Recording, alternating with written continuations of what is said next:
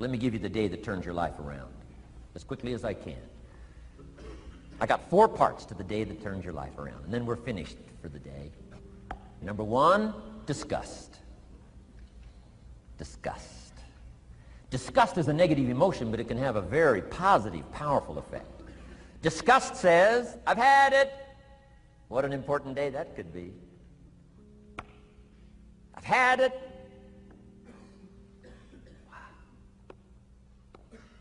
I met a beautiful, powerful, accomplished executive lady in New York. The company invited me to come in. This lady was a vice president, extraordinary lady.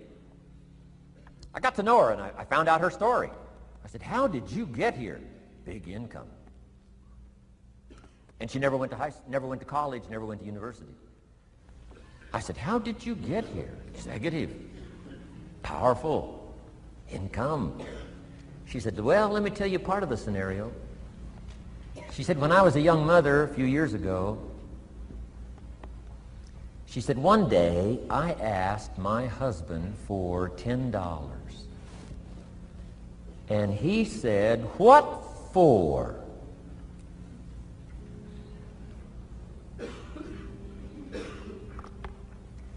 She said, before that day was over, I decided I would never, ever ask again. She said, I started studying opportunity, found it, took the classes, put myself through the schools, did the scenario. Now I'm vice president. I make a lot of money.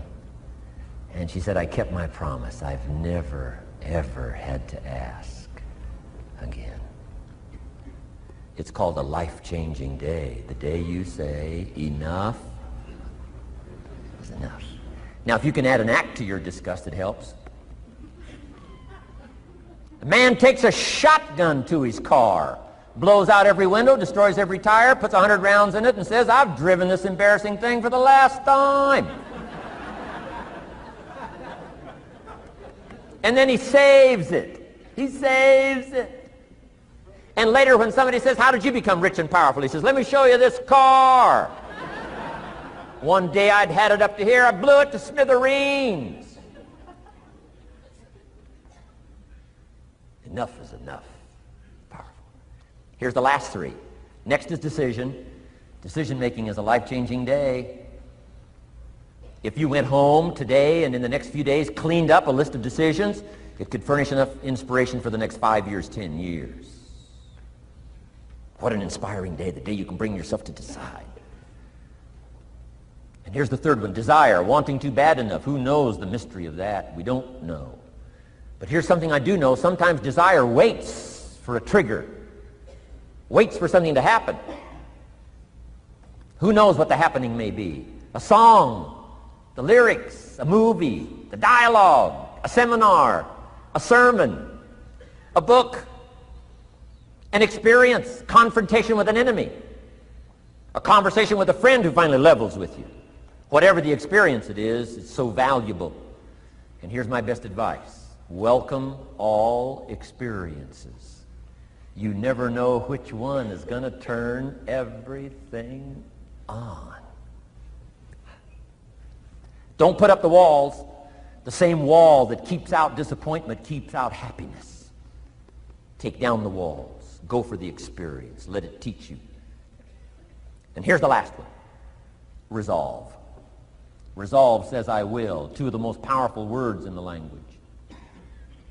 Benjamin Disraeli said, nothing can resist a human will that will stake its existence on its purpose. Shortly put, I'll do it or die. Best definition of resolve I got from a little junior high girl, Foster City, California. I'm going through some words one day. I got to this one and I asked the kids, who can tell me what resolve means? Some didn't know, some tried. Interesting. The last one was the best. Little girl about 3 rows back, she said, I think I know, Mr. Rohn. I said, what? She said, I think resolve means promising yourself you will never give up. I said, that's the best I've ever heard.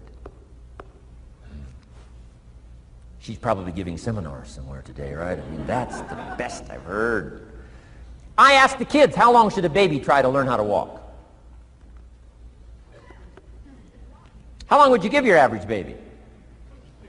Before you say, hey, enough's enough. No. Any mother in the world would say, you're crazy. My baby is going to keep trying what? Until. What a magic word. I want you to write it down. Until.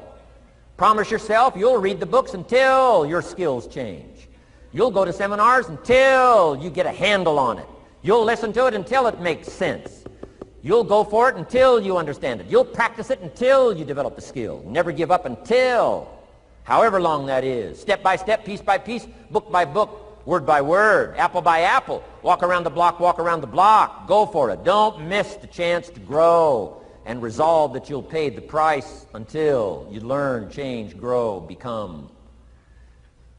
Then you'll discover some of life's best treasures when you pay that price.